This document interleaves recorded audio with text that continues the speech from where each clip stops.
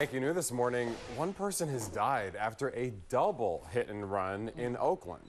The California Highway Patrol says around 10:30 last night, a rental zip car crashed into another vehicle south of the Lincoln Avenue exit.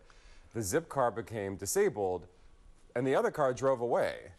That's when two people in the zip car got out. One of them was hit and killed by a car that swerved to avoid the zip car.